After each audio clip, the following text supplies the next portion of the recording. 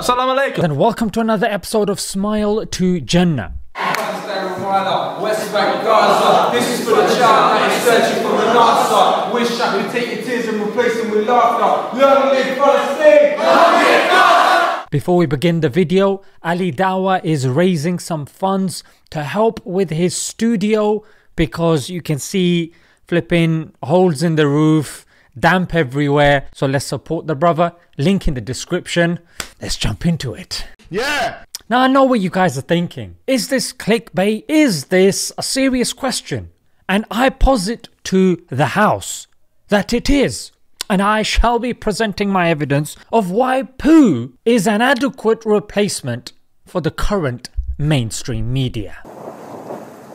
Are you okay? Well, if you look at the mainstream media that we have at this moment in time, it spreads lies. That's what it does, packaged in truth, backed by the government, and they've got the nerve to tell us to our faces that, yo, we are in the middle, we're nuanced, but in reality, what they're giving us is poo. So my argument is, why don't we just have the poo?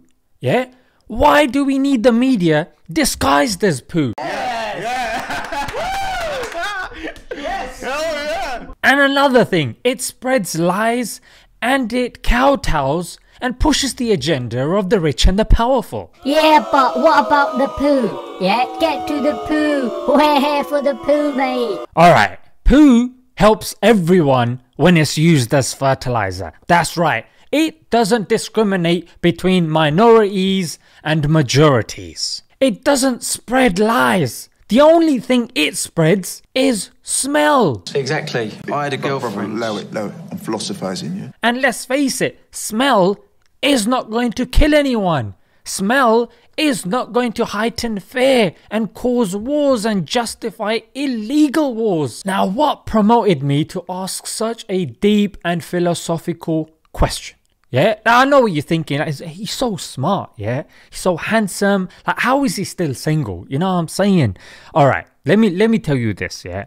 Consider the following. When an old man gets attacked, do we say he clashed with the thug's fists? When a person gets gunned down, do we say that he clashed with the gun? When a child gets mowed down by a drunk driver, do we say that he clashed with the car? Of course not. Is that even a question, I hear you ask? Well, I didn't think it was a question until I saw how the media is covering the oppression of the Palestinians these last couple of days. As I'm sure a lot of you have heard by now, a lot's been going on in Palestine the last couple of days. It started off in a place called Sheikh Jarrah. That's a place which ironically was named after the physician of Salahuddin al-Ayyubi, yeah, the Muslim leader who, after liberating Quds, Jerusalem, brought back the Jews who were exiled by the Crusaders.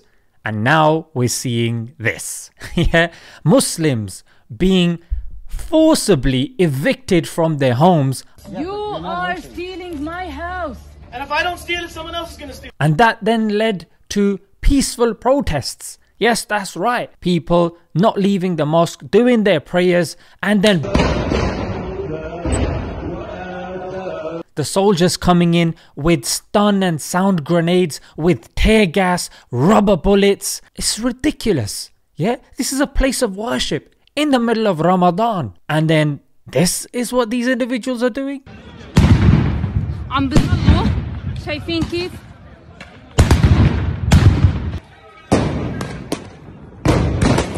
Look at this poor defenseless old man. He's clearly a threat, isn't he? On the one hand, you have the army. Yeah, fully laden, yeah, with armor and weapons and you name it, against civilians with empty bottles in their hands. And the media is still intent on saying yes, treating them both as equals. I'm sorry, mate, they are not equals. Yeah, if you think they're equals, mate, I think you need these more than me, mate. And you know why the media is intent on making them seem like equals? Because Israel is just constantly taking the mick. And if the Western public came to know the reality of what's going on there, mate, you would honestly get people saying, "What the hell is wrong with Israel?" or "Crossbreeding clearly works. because these people are animals. And it being called a democracy and an ally of the UK, and them receiving hundreds of thousands of pounds on a daily basis by the US. And let's be frank, if these soldiers were Muslims and this was a Muslim country that was doing such actions to a synagogue or to a church, or nay, if these protests were happening in a country that was an ally of the UK, yeah, like for example, the UK loves talking about the Hong Kong protests because it's against China, yeah, then it would be all over the media. Yeah, there would be discussions everywhere, front page news. Reform the religion, change the why are Muslims like this. Tommy Robinson and his cronies would be out on the streets and the likes. And one thing I think is worth saying is that the media loves bashing us over the head with activism that it has decided needs to be put across, like LGBT, feminism, yeah, the things that go in accordance with their agenda and what they want to push. And okay, that's fine. Let's play your little game. Yeah. Here you can see child brutality taking place. Yes. A child running from a stun grenade. Yeah. Now imagine the trauma and the PTSD that this child is going through.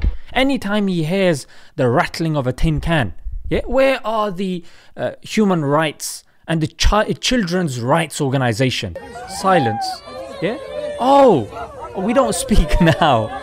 Or what about the feminists and the women's rights activists? Seeing this woman being literally pulled by her hair, she's not resisting arrest.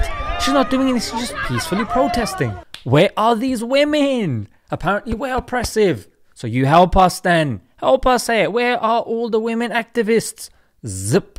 Nothing. Not even a single tweet. And you know what? Everybody loves talking about animals' rights. Yeah, animals' rights. Okay, if you don't care about the Palestinians, what about the cats? Yeah, the cats that are in the Aqsa compound.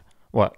Do you think everything's going to be cool with the cats? Come on, animal rights, let's do something. Come on, come on, come on. Only when it suits your agenda, you put those things across and then you batter us over the head with. When Allah with you, brother, nobody can resist. I know some of you are thinking, what do we do? It really hurts and you can't do anything and it's hopeless. Realize that this religion, yeah, it will prevail with or without us. We do what we can, what is in our power.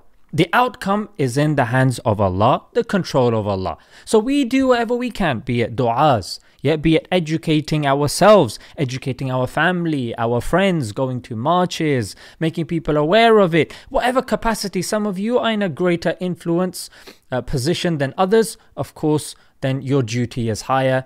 If you cannot do much, then you do whatever is in your control. Yeah, don't worry about the outcome. I know it's sad. I know it's hurtful. Yeah, but realize Allah is watching. Allah is watching. So you do what you can.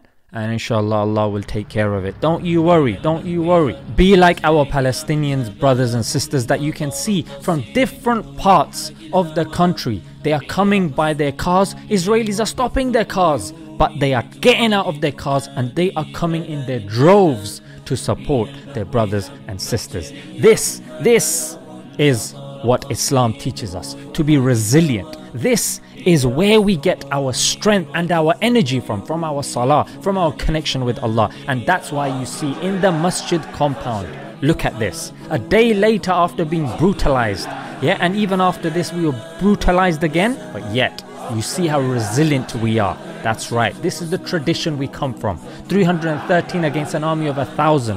Yeah, the first battle of the Prophet ﷺ, the battle of Badr. Search it up, and then you will know why the Muslims are not afraid. Yes, we're not afraid. Yeah, realize this. Let's leave it there, guys. Until next time. Assalamu alaikum.